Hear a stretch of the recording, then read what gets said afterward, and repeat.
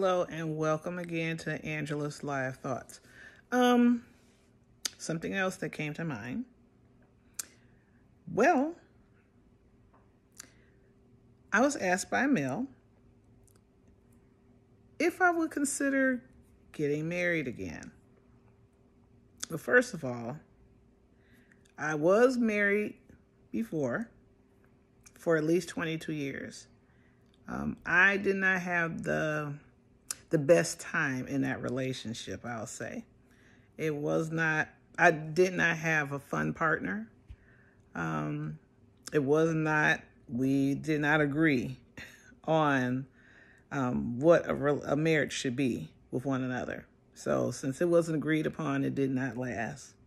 It lasted for 22 years, but it did not last, and it didn't need to. So I'll say that.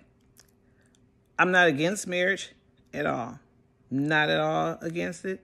But I'm not certain at this point in my life if it's for me.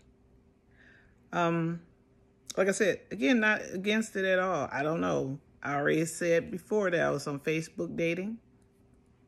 And figure I'll dive off into that again. I get very bored very quickly because a lot of times the comments are so mundane.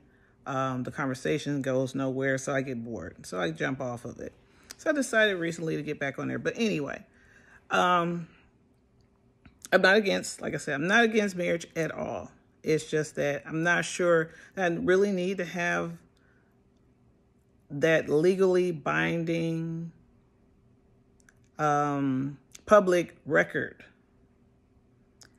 of a marriage to still have a great relationship with somebody that I have this great chemistry with, great energy, good connection, just a fit like in a puzzle.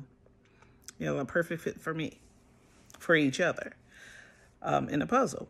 I don't think I don't think that I have to go that route. And I've been told that, well, you know, if something should happen to this person that you build with and shared this time with and this life with, you know, don't you want to be protected? Because he could have kids or maybe a wife before that or whatever it might be, joining his finances or whatever he has going on for himself that somebody else can get to. Well, I'm pretty sure there are documents, legal documents that he can set in place to make sure that I'm protected.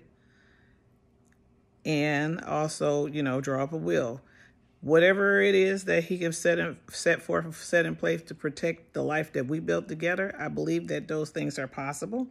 Only thing is, I don't think at this point I could be like on his insurance. I work myself. I have great insurance where I work. So I don't think that's a big deal. And if it came down to it, I got older and stuff like that, they have, you know, state insurance or whatever. If that's what I have to do, that's what I have to do. Or purchase it off whatever those little banks that they have, I guess, online or whatever, search for the type of coverage I need.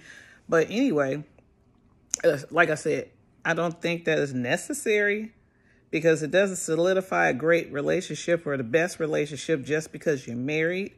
It doesn't take away the connection and the commitment that you choose to have with that person is going to basically be the main thing that you're thinking about in the relationship that should have solidified in the relationship before that legal document is even put in place.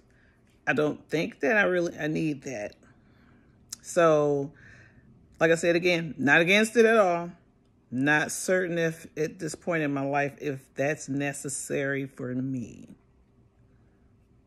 So kind of want to know your thoughts on that about, do you think a piece of paper, a legal documentation of marriage is something necessary? Not for me, because I'm not asking you for that for me, because when it comes down to my life, I'm going to be the one that's going to make that choice and decide.